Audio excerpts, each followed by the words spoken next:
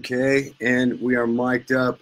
My name's Kirk Kerber, and it is, let's go live on checking connection. We are now live. My name is Kirk Kerber, and we are now getting ready in Studio 4 in New York City, Manhattan. And I'm going to be talking to three cameras tonight. We're going to be talking about the Goliath Tarot deck and who is Goliath. And if you've never seen it, here's one card from this deck, and it's a full numbered tarot deck with hang on, we're telling more followers to join your video. Okay, I've never done a live Instagram feed, so please, if it's horrible, go over and watch it. mnn.org, channel 3 in about 8-9 minutes. Okay, Facebook. How you doing, Facebook? Tonight we're going to be talking about the Goliath deck, and if you have any questions or comments, oh boy, I'm a shaman, not a tech person. Okay, I drew this card, actually. I'm going to show you guys, don't worry. I drew this card and this card today, okay? So I got the wolf card, all right, which is the Knight of Cups, okay? Here you go. I got the Knight of Cups. Let's show our TV audience here. Where are we? Oh, we're on camera. We're on camera 2. Should we go on camera 1? If you haven't seen the show, my name is Kirk Kerber, and I do a live feed New York City, Manhattan broadcast every Monday for the last 15 years. So we've never attempted to do 3 cameras. So I'm going live on Facebook here, and I think we are, yeah, insert an emoji. We are live on Facebook, definitely. Okay, let's try that. So it's just kind of be like, there we go. So how you doing, Facebook? How you doing, Instagram? And New York City and beyond, we're going live in 7 minutes around the world. And if you want to watch all the cool, groovy visuals that you're not really catching on our green screen, you can go to mnn.org, and then go down to channel 3, Spirit Channel, and you can watch the show as it is recorded out to New York City and the entire internet with the visuals in the background. But if you're on Facebook or Instagram, you're just going to get the feed. So what are we doing here? What are we doing? I'm kind of looking like a test. I'm kind of looking like a 70s porn producer. Which I think is, oh my God, it's kind of funny. I don't know how that happened. It just kind of did. So in a minute, you know, we're going to be showcasing and talking and reviewing on. I'll try to answer any questions. I'll try to switch back from Facebook to Instagram, and we also take phone calls as well. So if somebody wants to talk to me, I'll toss the phone call. Goliath Deck sent a request to be in your live video on Go Live with Goliath. So Goliath has just joined us on Instagram. It's going to be kind of like this. So if it interests you and you really want to watch and you're interested in tarot cards and you're a shaman or you're a witch person, Goliath, are you there? I can't. Hey, how's the sound here? Is it good? I'm not really going to know any of these sound levels at all. But thanks for joining, Facebook family, Facebook friends. Goliath is showing us some of his drawings and his cards. Now, you got to understand that for one artist, let me see, we're going live in New York City in 5 minutes. For one artist to actually draw all this stuff, and I'm going to give you guys lots of visuals, okay? For one artist to draw this, and not only draw this, but to also I think it took over 4 years, almost 5 years to birth this thing. Let me just make sure we have good sound here. Okay. I think we have good volume. El Goliath, I can't hear anything you're saying if you're talking, but so 5 years to birth this thing, and this is not a deck that you could really learn actually in, you know, a couple of months. I'm going to give you my take on it, and I'm going to give you, you know, I did not read the professional PR thing that El Goliath put out, so I don't know how El Goliath sees the deck. I'm going to tell you, as a seasoned reader of tarot for over 25 years, personal and professional clients and paid professional clients around the world, tarot reader, and also a collector. I've been to conventions. I've been to the tarot school downtown, and I've studied the tarot cards on and off my entire life. Well, half my life, 25 years. So I can give you my take, and I can give you my, you know, review. And first of all, we're just going to hang out just like a little more, 3 minutes longer. If anybody has like a couple of questions, I'm going to just give you some of these images and look at how beautiful these are. Like I said, my name's Kirk Kerber. I've had a TV, spiritual, metaphysical television show for the last 15 years here in New York City.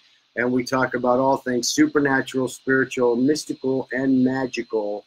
And tonight we're talking about an animal shaman magical tarot deck from a friend of mine. Oh my God! Okay, El Goliath is actually on our. What? What did you say? I've never heard your voice. It's me. How are you? How? Your voice, I can see you, but I'll just show images of the cards on my chat. I think you might be able to see the strength card. Yeah. We can see them. Yay. We're live on Facebook as well right now, and we're also going out live to New York City in 2 minutes. So, what do you want to say? We actually have the creator here, and I'm gonna kind of go back and forth and tell Facebook what's happening. Mr. Goliath, what do you want us to know about this deck? Yeah, sure. I wanted to create a deck that I felt kind of dived a little bit deeper, and you had to kind of use your intuition a bit more. Like I wasn't going to spoon feed, and I didn't want to include humans in the deck. I wanted it to be animals, so you have to kind of connect to the energy of the animal and think about like what a cobra is, or you know what a rabbit is. And I wanted to kind of just put a lot of meat on the bone and really create a deck that people could just kind of, you know, do a little bit more work and dive a little bit deeper into their own gifts, and you know, just kind of just asking the audience to engage more, I think. Okay, you know what I really and truly wanted to ask you is there's a part about shadow work. Now, Goliath tells me he wanted more animals. I'm talking to the Facebook audience. Goliath tells me that he wants more animals. He wants people to dive deeper in, use their own tuition. You know, this is an advanced deck. Beginners can have it, but he said, you know, I'm not going to spoon feed you the wisdom, the knowledge, and the truth. And you're going to have to find it in the images, find your own truth, and find it in the animals and the animal medicine. Is that about right? Yeah, that's it. And I thought I took out the humans because I didn't want it to be like, if there was like a lady with red hair, then everyone would think, oh, my mum's got red hair, so it must be her. So I wanted people to really connect more with the animals, and that's why the deck is black and white. It is monochrome because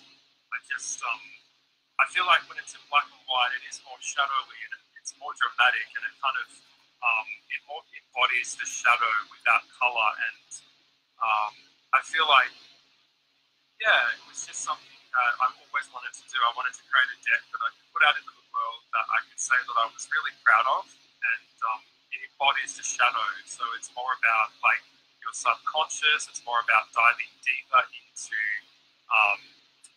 into the unseen things behind things. kind of connecting to your own truth a bit more. So it is not a deck that is designed for a newbie. It is a deck that I wanted to be more for people that are a little bit more advanced. So they've kind of done a bit more work, and that's kind of the gist of what I wanted to do. But yeah. Okay, so basically he's saying, well, the deck is perfect for me. I'm a seasoned reader. It's for witchy people that know animal medicine, that, really deal and work in, psychic medium, subconscious work, any type of like psychiatrist, psychologist, this would be great for. Any kind of witchy, esoteric, shaman, or magical, mystical person. He says it's really not a beginner's deck. I can say it's very weighty, and when I got the deck, it's pretty heavy. I mean, when Goliath sent me the deck from Australia, and I just put it in my house, and I just kind of was like, all right, just let the energy get in here, because I felt the magic coming in already. And so the deck was imbued with magic. I mean, I'm an initiated shaman. Let me just talk to my New York audience for a minute. If you just joined us in New York City or at mnn.org, channel 3, to get those visuals, excellent El Goliath visuals in the background, then we are talking with the actual Goliath, who created the deck, which we have right here, and we're showing images from it, and we're talking about it, and that's what's going on. We're live on Facebook, and we're live on Instagram. Okay, here's a good thing. So, Goliath, tell us, okay, it took 5 years to birth the deck. Yeah, it sure did. So it was probably about 5 years ago. I was off in the forest. I kind of go and do my thing in the bush, and I'm here in Australia, by the way. So really connected to nature, pine trees, stuff like that. And basically, I decided that I was at a point in my life where I wanted to create something that just hadn't been done before. I was picking up decks a lot of the time, and I just felt like they were pretty, and I connected with them, but they just didn't kind of speak to me. So I wanted to create something that I would really want to work with, that really encompassed something a bit more heavier. And so I started scribbling on butcher's paper all over my wall in my bedroom, and it just kind of started to grow from there. And I wrote down words, and I thought, like, well, what do I want to say? What is it that I want to communicate? And if I have something in me, now's the time to bring it out and connect with different things, with deity or whatever. And so the first card that I started with was the death card. For me, in a deck, it's the death card and the devil card. If they aren't connecting with me, then it's not my thing. But I started with the death card, and then it kind of started to tell me what to do. Like, I started connecting with other things, and it just kind of grew more and more, and lots of scribbles and sketches, and they kind of became the bones and the building blocks of the deck. And it was basically, I'd always wanted to do a deck, but I just feel like I hadn't given myself permission or the time to actually really do it and do the artwork and make that commitment to myself. So that's kind of where it started.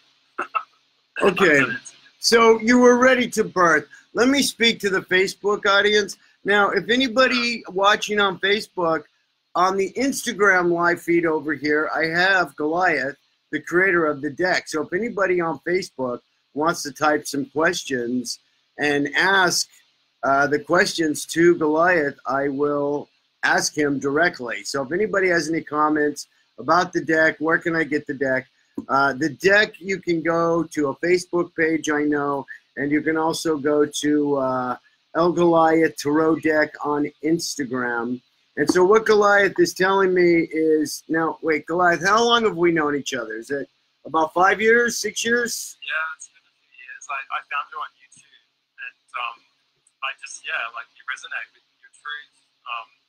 You know, it's the whole thing is that a lot of this esoteric market is completely saturated with light-bearing stuff that completely ignores the totality of the reality that we live in, and that really kind of annoys me.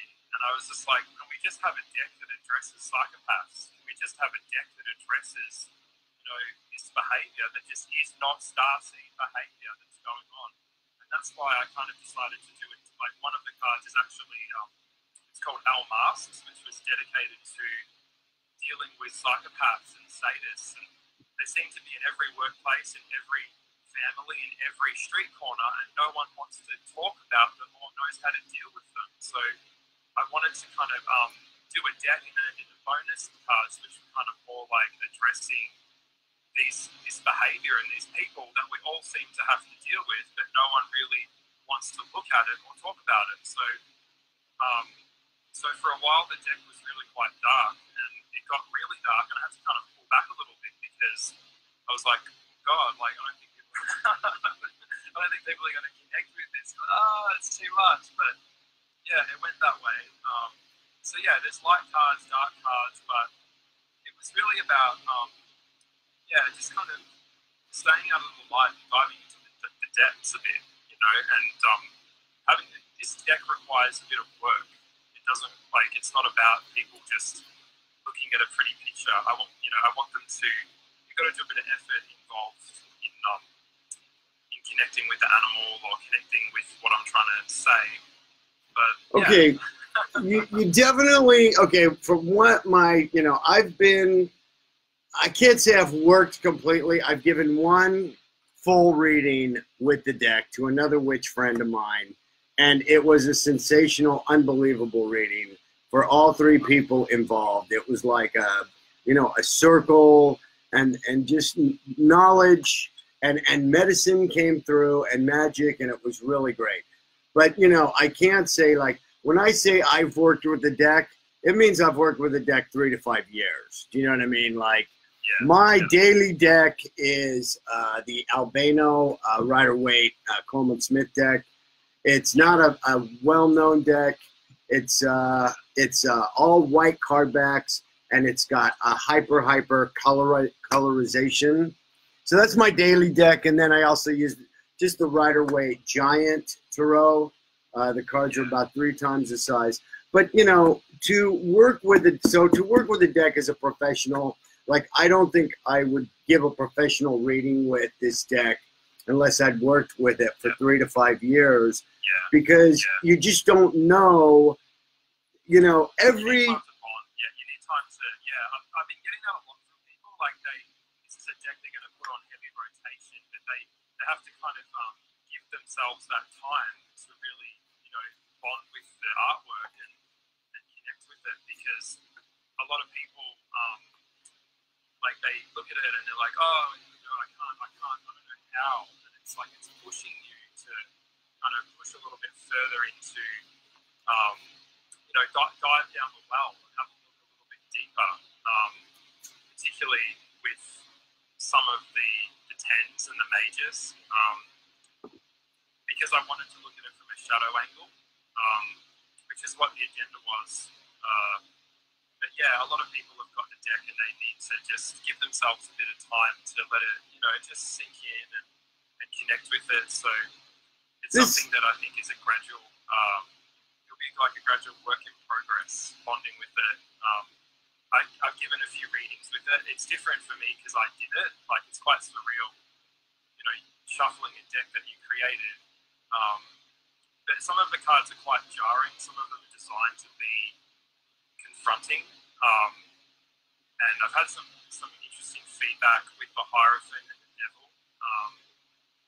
With the Devil, I didn't want to play around too much. It was, like this goat, obviously the white goat as a scapegoat.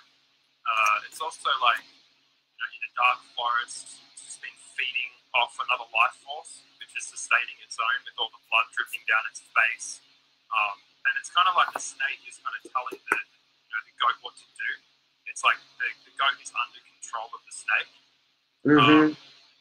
Yeah, and so I've had some people from the Church of Satan. I've had different people that have come at me and kind of gone, "Oh my God, like this is really quite violent," and that's what I wanted. I want a jarring reaction to some of them. And then there's more gentle cards, like the Hermit. It's more soft than it's about being in the space. Okay, what you're saying. What you're saying is, okay, this deck is a heavyweight deck, and what he's saying is he's not shying away from the dark aspects of our time here. We, as I identify as initiated shaman after 5 near-death experiences. I was probably a very early indigo child, born in the 60s.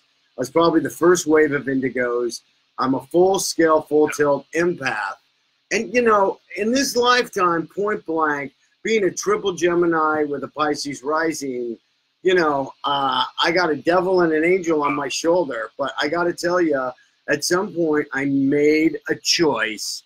I choose to do good in this lifetime for no other reason other than I just chose that, and I'm committed to it.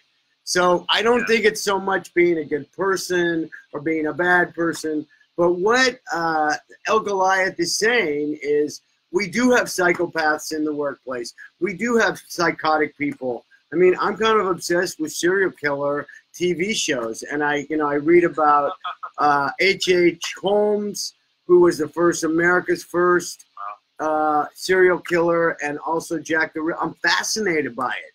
But so what El Goliath is saying about this deck, what he's saying about this deck is he's not shying away and just making it a deck that is just like all light and angels and unicorns. He's trying to encompass all of these darker aspects of our psyches and kind of confronting the person that works with the deck to get into a state of wholeness and make peace and also recognize the darkness in other people.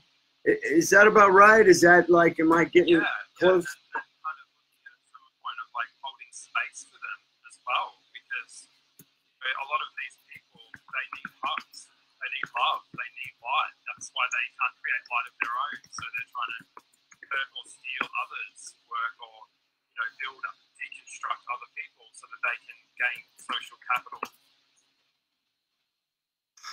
Now, let's just talk about you briefly, your own personal journey. Do you want to, I can't tell you, especially being a Pisces rising and other Pisces I've known, and this is going to be kind of a stereotype, but I think it's true. The other Pisces I've known, there is just no end or limitation to their darkness. I mean, we are the oldest souls. The Pisces supposedly is the oldest souls. But if you've got a prominent Pisces ruling somewhere, and especially for me, Pisces rising, there is some major dark shit going on there. Yeah. And it sure is. It's like it just doesn't end. You know what I mean? No, like, because Pisces is like on its way back to source. I mean, they're the last. Like, they're kind of heading back. They've got one foot in one world and one foot in the other. And, right. And so they're kind of, So, I mean, just making peace with the dark and, like, how far do you want to go? This was explained to me at some point. There's shadow aspects. If you want to read a great book, and it's only 100 pages long, it's by a guy named Robert Johnson. He wrote a book named He wrote a book named She, he wrote a book named We, and then he wrote a book about the darker aspects and collective shadow, personal shadow, and how to make peace with the shadow. And I would highly, highly recommend it. I'm actually discussing the book with my